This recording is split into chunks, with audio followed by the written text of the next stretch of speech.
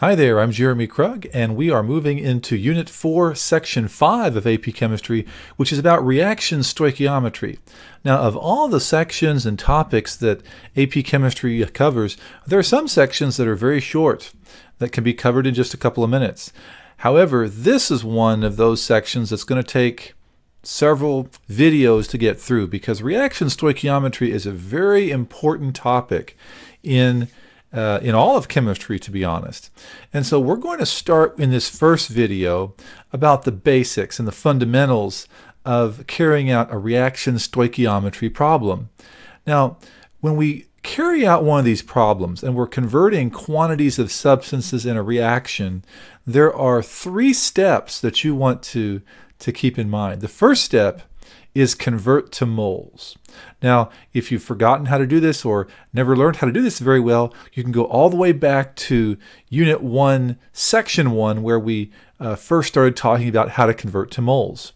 Now, once you do that, the second part of this is the mole ratio. Now, we've learned about mole ratios before, but in this part, or in this section, when we talk about a balanced equation, the numbers for the mole ratio are going to be derived directly from the coefficients of the balanced equation. We're going to see several examples of that. Now, the third step is convert to final unit. Usually, the problem asks us to find a value that's not moles, and so perhaps it's grams or molecules or atoms. In that case, we have to convert in this third step and convert to that final unit, whatever it might be. If the final unit that we are being asked for is moles, then I guess we don't have to do this third step. But most of the time, we are going to have to do that. This is what I call our three-step process for reaction stoichiometry. So we're going to do a couple examples here and see how this works.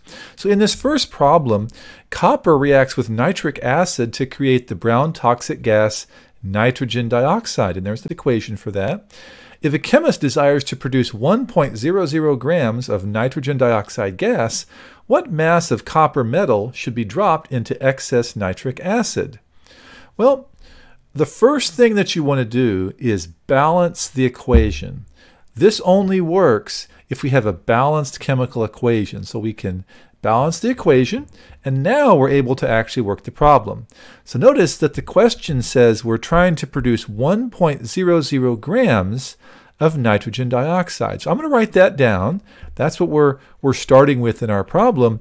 And the question is asking us to determine the mass of copper metal. So that's grams of copper. So way down here at the end, I'm trying to convert to grams of copper.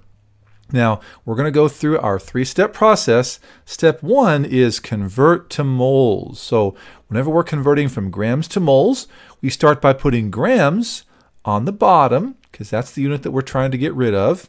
And since we're converting to moles, moles need to go on the top. So 1 mole on top. Now, how many grams are in 1 mole of nitrogen dioxide? Well, use the periodic table, add up those individual atomic masses. Nitrogen is about 14 and each oxygen is about 16, so that adds up to about 46.01 grams in a mole of that compound. We can cancel grams, top and bottom, and now we are ready for step 2, which is the mole ratio. Now, like I said, instead of having units in this mole ratio, we're going to use substances from the equation. So since we're starting with NO2, I'm going to put NO2 on the bottom. That way it'll cancel out. And since I'm trying to convert to copper, I'm going to put copper on the top. Now remember, the numbers for the mole ratio are coming straight from the balanced equation, the coefficients. So next to copper, in the balanced equation, there's nothing there, so that's understood to be a 1. So I'll put a 1 right here. Next to NO2, there's a coefficient of 2. So I put a 2 right there. This is a 1 to 2 ratio. NO2 cancels out top and bottom. And now I'm in moles of copper, but I want to be in grams of copper. So that's why I have to do step 3, which is convert to final unit. And the final unit I'm converting to is grams. So in my last step, I have to put the 1 mole on the bottom, so moles will cancel, and grams on top. How many grams are in 1 mole of copper? Well, we once again look at the periodic table. The atomic mass of copper is 63.55 grams in 1 mole. So I can cancel moles, and now I can do the mathematics on my calculator. I just take 1.00 divided by 46.01 divided by 2 times 63.55.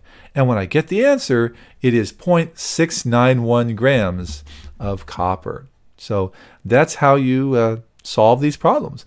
Let's try another one. This one, it says potassium, like all the alkali metals, explodes violently when dropped into water, creating a metallic hydroxide and hydrogen gas. And there's the equation. A 2.35 gram sample of potassium metal is added to excess water. How many moles of hydrogen gas are expected to be produced? So once again, the very first thing we have to do is balance that equation, because this only works if you have a balanced equation. So if I do this, now I have my balanced equation. So once again, I'm starting with 2.35 grams of potassium. So I write that down. And the question asks, how many moles of hydrogen gas? So this time at the end, I'm trying to solve for moles of hydrogen gas, H2. So let's go through our 3 steps. Step 1 is convert to moles. So I have to put grams on the bottom, and 1 mole goes on the top since I'm converting to moles. Now, how many grams are in a mole of potassium? Well, look at the periodic table. It's about 39.10. That's the atomic mass of potassium. So now I can cancel grams, and I'm in moles of potassium. Step 2 is the mole ratio. So my mole ratio, I'm going to put K, potassium, on the bottom, so it'll cancel. And since I'm converting to H2, H2 has to go in the numerator. And the numbers for this mole ratio are drawn straight out of the balanced equation. So there's a 1 next to H2, so I'll put a 1 there. And there's a 2 next to potassium, so I'll put a 2 for that one. This is a 1-to-2 ratio. So cancel that out top and bottom.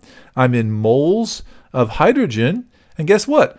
My goal is to be in moles of hydrogen, so I don't even have to do a 3rd step this time. I'm already in that final unit. So now I just have to key these numbers into my calculator. I take 2.35 divided by 39.10 divided by 2, and I get the answer as 0.0301 moles of hydrogen. I hope this video has helped you to solve some simple reaction stoichiometry problems. If this video has helped you, if you've enjoyed this, learned something from it, please smash that like button and leave a comment down below if you'd be so kind as to do so. That really helps the algorithm. My name is Jeremy Krug. I've been teaching AP Chemistry for 24 years, something like that. In our next video, we're going to take a look at some other methods here and how we can take a look at problems called limiting reactant problems and percent yield. Hope to see you on that video. Thanks for watching.